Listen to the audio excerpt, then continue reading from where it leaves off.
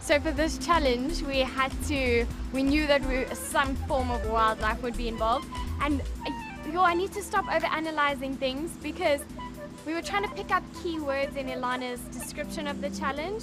So she used the words snipe and snap, and so we're thinking, oh my goodness, here comes the crocodile. I love animals, and I was so excited, and I'm like, get me in that water, let me play with the crocodile. Let's do it.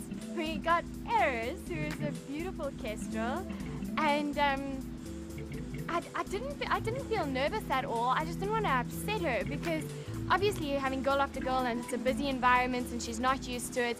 She started flapping a bit in my face, which it wasn't bad at all. It was such an experience, and the whole fear element of it, it completely vanished. I absolutely enjoyed the experience, and it just goes to show you need to not be scared of things before you even know what they are, which I think a lot of people do.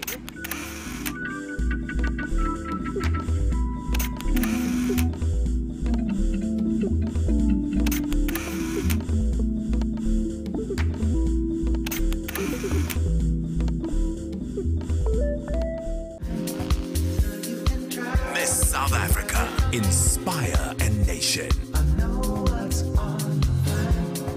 Miss South Africa 2014, proudly sponsored by Cell C.